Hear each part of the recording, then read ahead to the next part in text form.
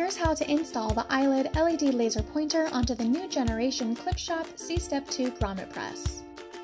This positioning tool is also compatible with the CS Tidy 41 and 51 models, and the install instructions are the same.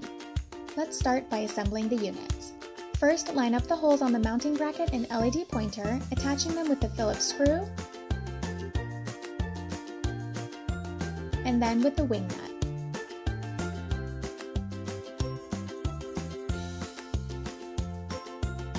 Now screw the pointer onto the machine using the Allen screw, and tighten with your Allen wrench.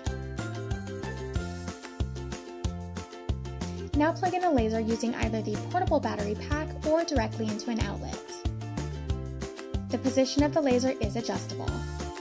Next, run a test for accuracy. For more information or to buy the EyeleD LED pointer for your ClipsShop Grommet press, click the link in the description or call the number on your screen. And don't forget to give this video a thumbs up if it was helpful and subscribe for more.